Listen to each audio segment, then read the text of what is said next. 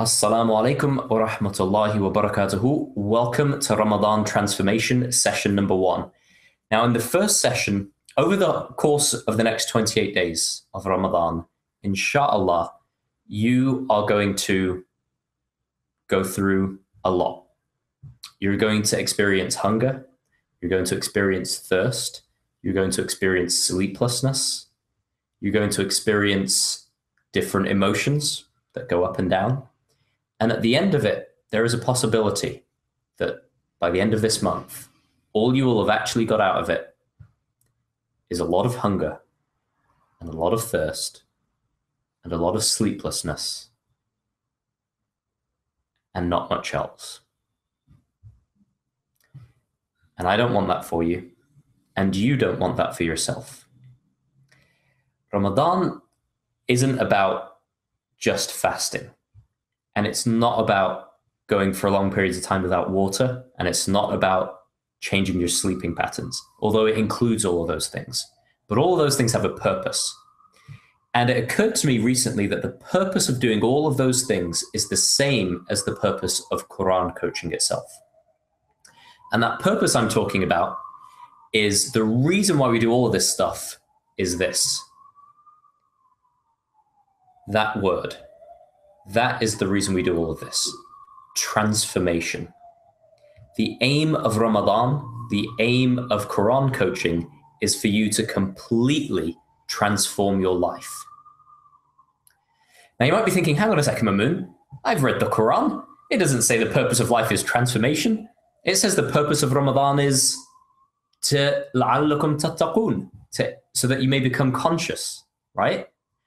And you're right. That is the purpose of Ramadan, so that you may become more conscious, so that you may increase your taqwa. But here's the thing.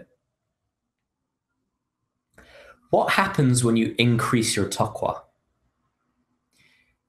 What I'm going to suggest to you is that the level that you've got, the results that you've gotten in life up until now, the results that you've gotten in life up until now have come down to the level of your thinking right now.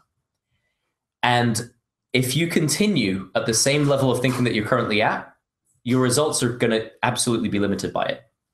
When you increase your consciousness, your level of thinking increases. Things that seemed really hard to you from down here are going to seem totally effortless from up here, because you'll have fresh new thinking that wasn't available to you from a lower level of consciousness. So yeah, the immediate aim of Ramadan is to increase your consciousness. And how do you know if that's actually happened? The way you'll know if that's actually happened is you'll experience real transformation. Now, what do I mean by this word transformation? What I mean is you'll experience spontaneous and permanent change. Spontaneous comes out of nowhere, and then it's permanent. It lasts forever. That's the real objective of Ramadan. And the truth is, that's the real objective of Quran coaching. All of the work that I've been doing in Quran coaching has had the exact same objective: to increase your consciousness so that you can benefit more from your reading of the Quran. Now, it's not that the purpose of this transformation is so that you'll be able to read the Quran better. It's that the purpose of reading the Quran is to increase you in taqwa and to increase you in your closeness to Allah. So another thing that I mean when I say transformation, what I'm really specifically talking about is increasing your consciousness, being closer to Allah, and realizing that you're closer to Allah. Mastering your nafs, your ego, and really transforming your life in ways that will become apparent to you and other people in the real physical external world, right? So you might have had the experience sometimes where maybe you've experienced transformation before. Maybe you've had improved relationships after you worked on yourself, right? Maybe you did some work on personal development and it improved your relationships or your work or your health or your fitness.